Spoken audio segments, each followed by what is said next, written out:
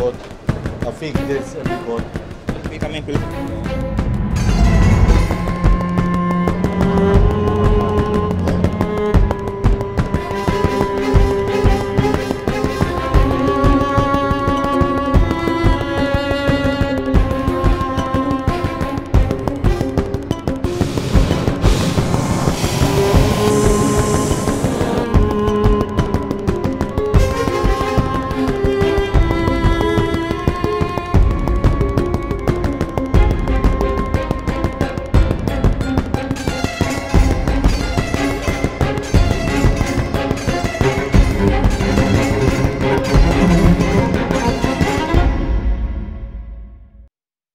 Jadi cerita kita sekarang kehilangan kunci mobil.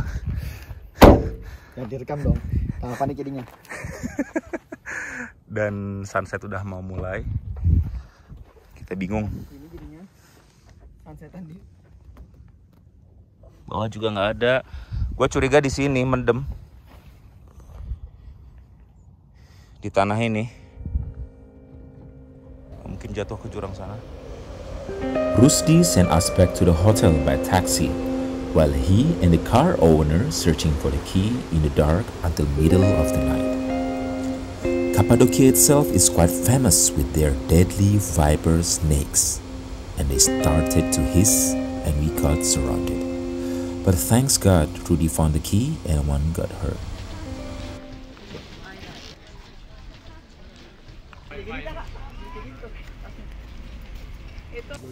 Hello everyone, now I literally being Turkish Imam. Look at that, new hat. Now I'm in Pasabaglari, or the other name, aka Fairy Chimney, or in Indonesian language we call it Cerobong Peri. If you guys still remember, last time we visit Goreme Open Air Museum. They're a place where all the nuns staying, and some of them, they separated themselves to this cave or this kind of stone, separate themselves to having better time, a good time for praying and also for meditation, and to enhance themselves being a better person.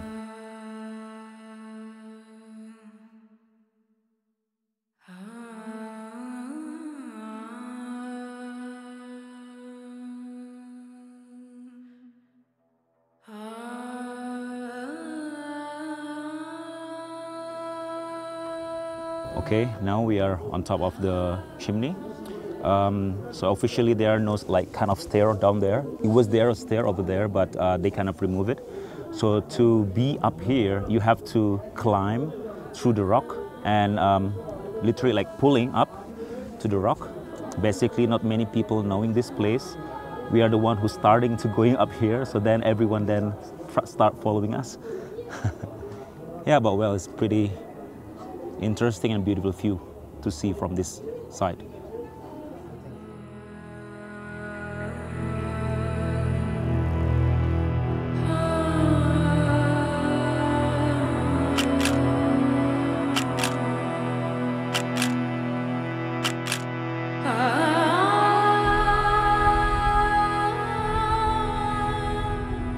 So we just finished from Pasabaglari. Weather is so hot until, you know, we got nose bleeding. Three of us. For the first time in my life. Maybe not the first, the second time in my life I got nose bleeding. I don't know what we call it in English, but in Indonesia we call it mimisa. And now we are going to go to Derinkuyu. Derinkuyu is the hidden underground city. The unofficial stories say that the city was accidentally discovered by a man found a hidden room behind a wall in his home. He saw a small hole on the wall, then he curiously dig it and revealed the gate to the hidden ancient underground city. That was how the discovery began. Raesha, listen. Derinkuyu underground city. This underground city was established around 7th or 8th century before Christ. The city was built by ancient people to protect against invasion and invading force by Arab and Romanian. This city have been able to protect 20,000 inhabitants in the time. And those people never going out from the ground for more than 10 years. And this is how it looks like. There's literally a city in the ground. The city built by 18 layers to the ground, but only 12 ground that is reachable, because the rest of them has been broken and not reachable to go in it. This underground city is not only in Derinkuyu, but also from another city. And they're kind of tunnel that connecting between one underground city to another underground city. And somehow there's somewhere a hole going out in the middle of the city. So actually there is a population of human down here. It's really amazing, like how can people live in the ground where you actually can enjoy the sun and freedom. So amazing. We just keep going down, and now at the second floor, they still keep going more and more to the bottom. Deeper you go, colder it gets. It's still out of my imagination how could people used to live here in the ancient time. Wow, can you see there's a city below the city? This is another city on the ground.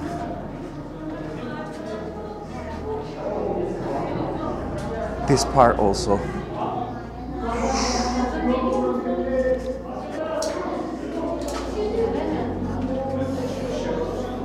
I really afraid to get lost in here. I don't know. This is really deep inside, and I think I have to go back. It's too deep. Think about it. People really dig this ground by some tools, manual tools. Every inch of them. See? And there are 1,000 population living here. And you know what? This is the way to the grave. It looks so scary. I don't think anyone going here because it's go to the grave. I think me too. Let's go back. Now, it's been an amazing story to tell to our generation. How human in the ancient time used to live and survive by rely on nature from time to time and season by season. Cappadocia in Persia means the land of beautiful horses. It's because during the time of Persian Empire, there were many wild horses living in this area. So they took a chance to have a sunset horse riding through the valley of Cappadocia. Raesha, kita naik kuda sayang. Naik kuda. Raesha senang sayang? Senang? Naik kuda? Ih, naik kuda. Oh. So, in this horse ride, you literally ride the horse by yourself. He just like walking behind you and telling us what to do. It's really fun though. And I will say that this is the first time in my life riding a horse myself without anyone controlling the rope. The road is a little bit dusty, but that makes sense because we're riding. Ooh. Okay, so this is how the experience of riding a horse like. Doesn't feel scared like how I thought before, because the, how we call it, the chair is quite stable, and your feet also hanging on the something. And if you pull to the left, the head will turn to the left, and the horse will go to the left, and also another way around if you pull to the right. But if you pull the head, the horse will stop. So, but you have to release the rope, so then the horse will keep going. And I think if I jump, the horse will run. So that's why the guide told me that don't jump. Now we are going to ride through the valley. We ride through the valley, look. Woohoo! It's so fun. Raesha seems like it. Right, Raesha? Do you like it? Yeah? Raesha suka? Senang sayang? If you see beside me, this is the stone that used to be the house for everyone in the ancient time. there a window, also a door.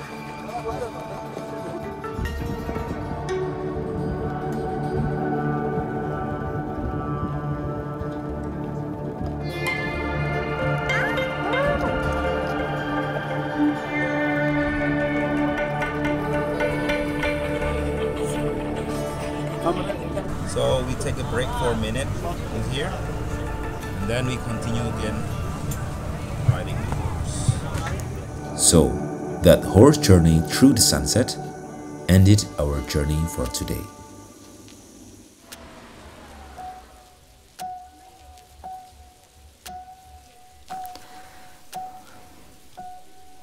Okay, good evening. Tonight we are eating in one of homemade Turkish traditional restaurant in Cappadocia regional gourmet. The restaurant name is Capadocia restaurant. Capadocia restaurant. It's not that far from a DJI restaurant. Actually, we want to go to DJI restaurant, but sadly they are closed due to the national holiday in Cappadocia. So we go to another restaurant nearby, and I think this restaurant also have a really good food and a good performance when they showing us how to present or how to preserve something on the table. Here we order tasty dana kebab. They put it inside what we call it, kendi. In Indonesia, maybe we call it kendi. And the other one we order sakava dana. And there's like a fire down there. It looks so dangerous. We like something dangerous.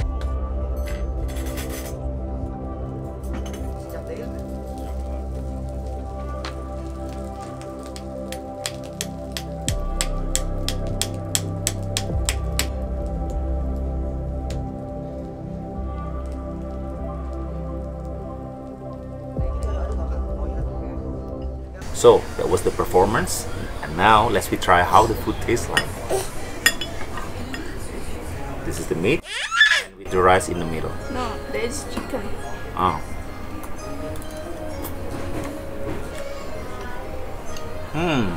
So tasty, right? These are good. Now let's try the one that inside something. What we call it? Inside the vase. Ooh. It's not hot. They're so good. Understanding the culture of visited country and tasting their food are part of the journey that we impossibly to pass, because good food bring longing and taking us back.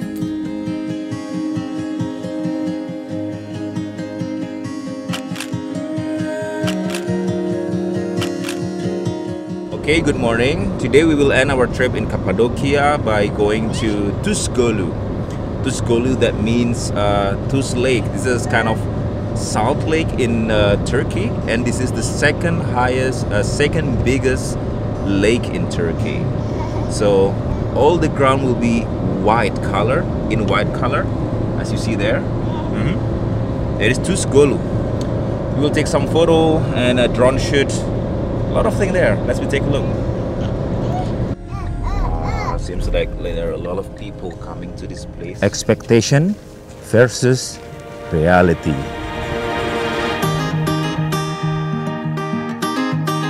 Okay, this is the dilemma of traveling with baby. She doesn't want to walk. She just wants to stay here because she likes this place, and then she run. Hey, mau kemana sayang? Hey, hey, hey, hey, hey, hey, hey, hey. So actually, the ground should be covered by the water, but since we are coming here In summer. in the middle of the summertime, so the water get more further and further from the shore. We don't have to walk really far away over there, where we can find like a shallow water.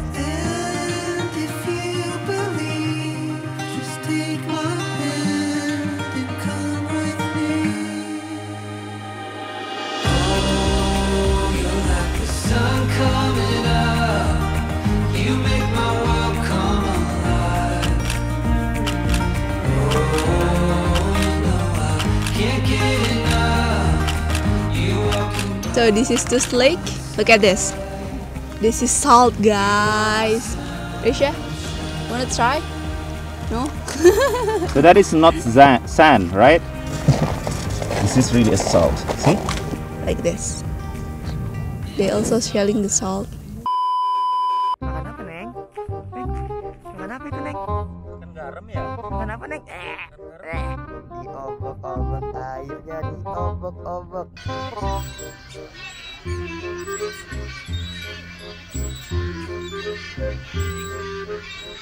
And finally we find a really good photo spot. We will walk there. We stop here and we found this one single tree. But it doesn't look the same. Black and blue, and I don't know why. Okay, so Rusdi losing something again now. Give mistake again. Not just me. You almost forgot the DJI Osmo in the toilet. So we rush back to the Tuz Golu to pick up this, and luckily he still have it. Now we have to rush again to the airport. This is the magic for Turkey, I think. They're so kindly. Wait. So, at the end, we took the best path to the airport by taking the freeway. And surprisingly, we are the only one who being there. The reason behind? Turkey's freeway is so expensive and a normal highway quite sufficient for the daily route.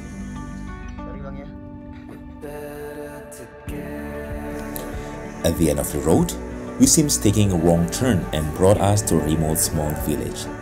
It was quite worrying because we have a flight in the next 2 hours, but somehow like being stranded somewhere. Anyway, the road was quite pretty, surrounded by yellow field and the colorful sky.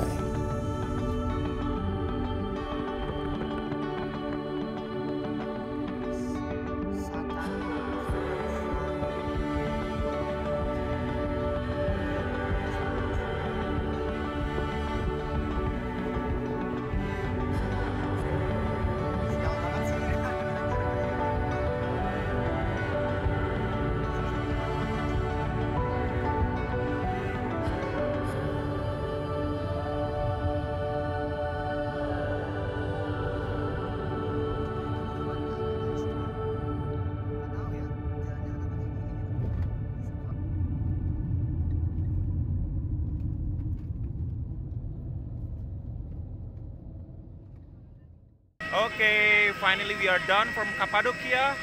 Now we have to go back to Istanbul and go back to Germany. Yay! Bye-bye Cappadocia!